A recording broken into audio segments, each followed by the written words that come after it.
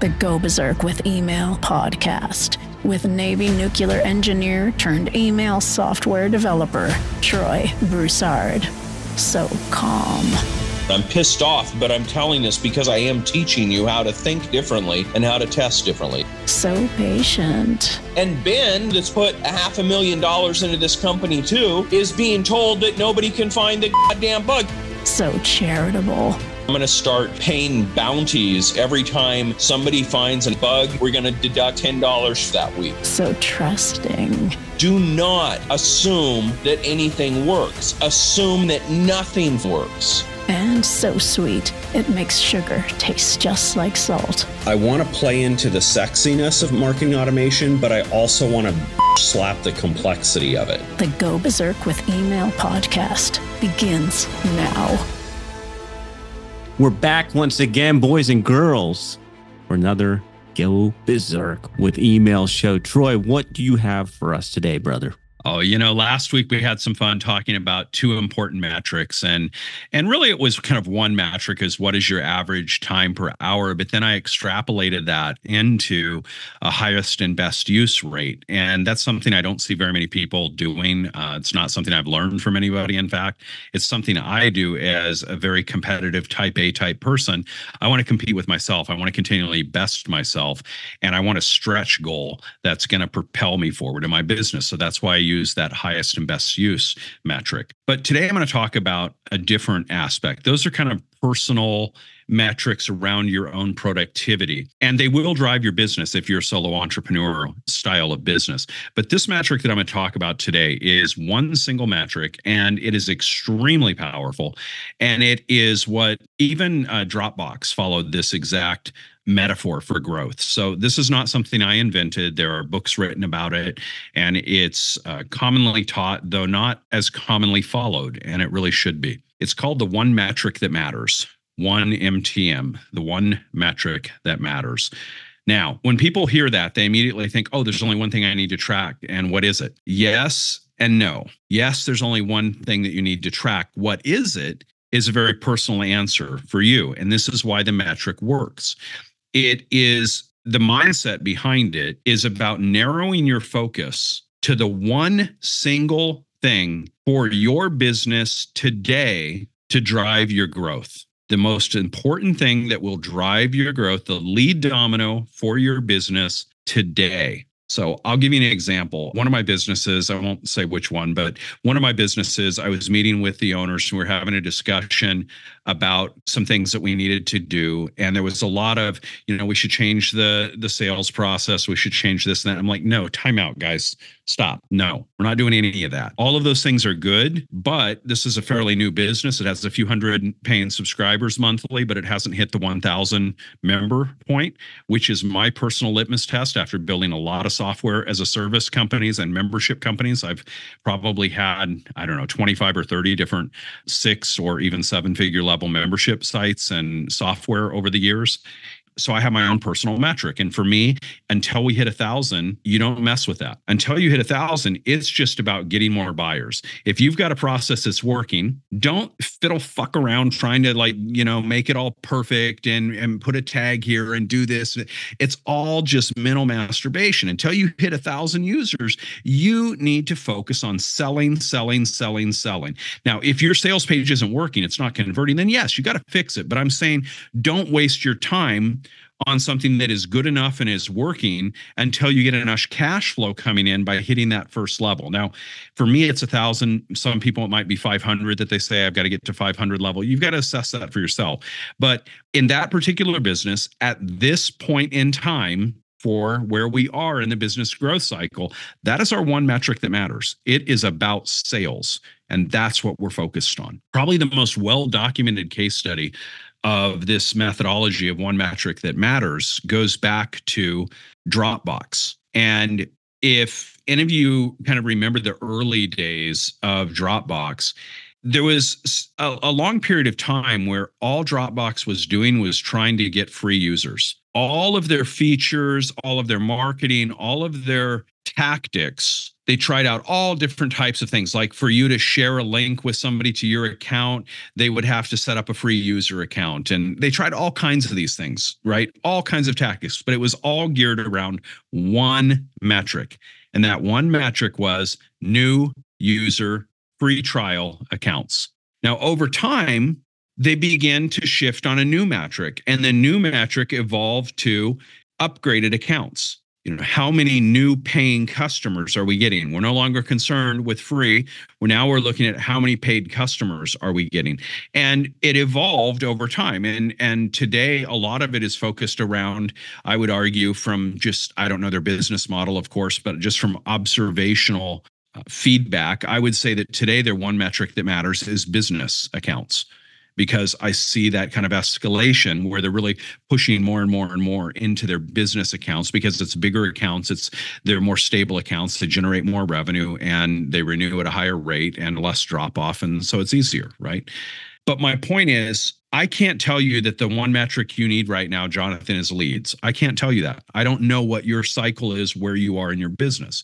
What I can tell you is that there is only one metric that really matters right now for the growth of your company. And if you don't know it, you damn well better find it. It should be so poignantly, painfully, abundantly clear to the most casual observer that you could be sitting on an island and you get an airdrop post-it that floats down to you on the island that you reach up and grab, and it has nothing but a single number on it, 17. All right, cool. That tells me everything I need to know for my business. I'm on track. The minions got it going. I don't even need to check in with them today. I'm just going to get back to sipping some more margaritas on the island. Okay. It should be that poignantly clear. There should be one number, a numeric number, and that metric, and you should be checking it daily. That should be a daily obsession that you have, because it is the one single metric that matters. If you're a podcaster, influencer, maybe it's the number of podcasts you release. I don't know.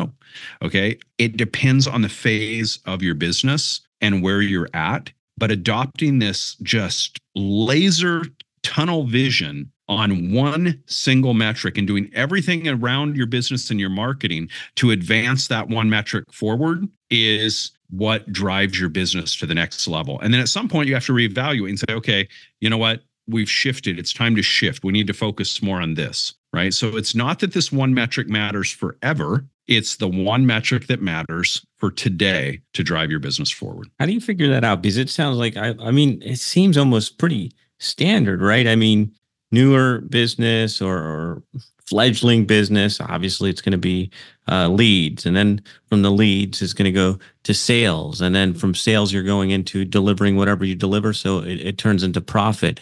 So I guess you have to just review and know what matters at that point. Am I making enough money? Well, see, this is the thing. It's very individualized, because where you can say it's just leads, that's fine if you've already got a full-time income and you're starting a job on the side. But if you lost your job and you got to make money right now, leads isn't what you need. You need sales. And that's a different concept. And people say, well, Troy, you got to have the leads to get the sales. Well, yes, sort of, not so much. You can get on the phone, you can hustle, you can go door to door and get some sales from targeted industries that you work in. The fastest way to six-figure income is through services. It's always going to be the case.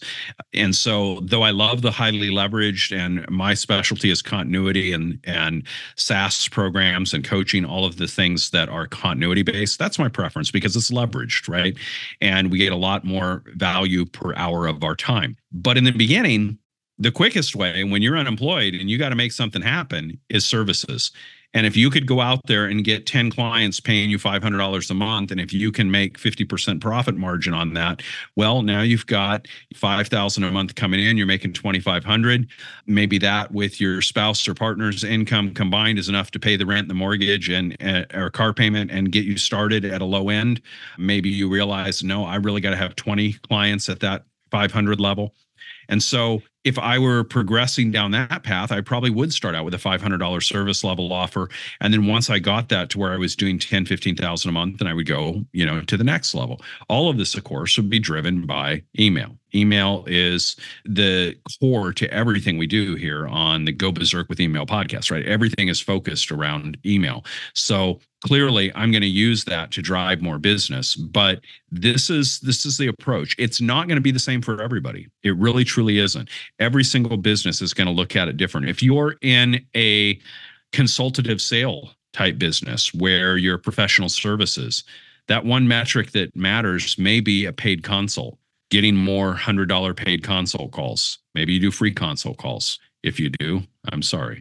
I value my time. You're not going to make much money. You described my whole business plan of my. That was how it started. Was exactly that. Let's make $500. That's how we started. That's what Ben used to make fun of me. And then let's get this many clients. And now we have this many clients. Well, come on. I know Ben. He has not stopped making fun of you. I mean, Ben still makes fun of me. Yeah. Hell, yeah. Mom But makes fun of me. My mom makes fun of me. I was translating in Portuguese to my mother-in-law that I burnt my fingertips a little bit in the fire, and I was talking in Portuguese, and my mom heard enough that she understood enough. She was standing next to me. She said, "Yeah, looks like that fire got a little bit on the top too, because you lost a lot of hair." I'm like, I wish I could blame it on the fire, but I've been bald for a long time. Yeah, man.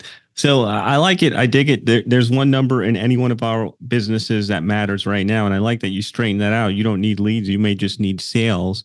And that's real. I mean, you need money, right? That's what matters.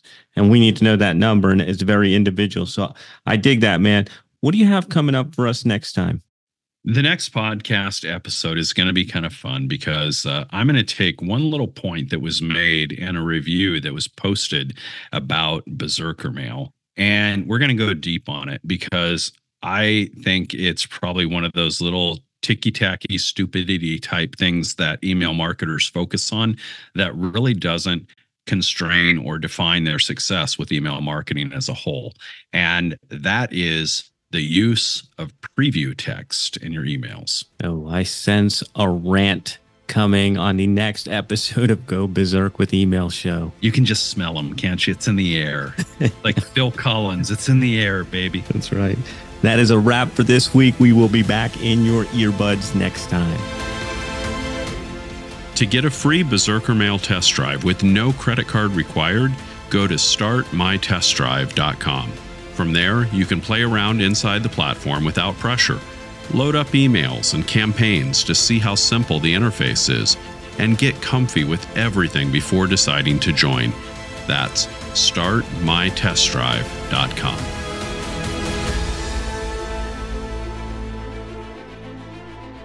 This is thepodcastfactory.com.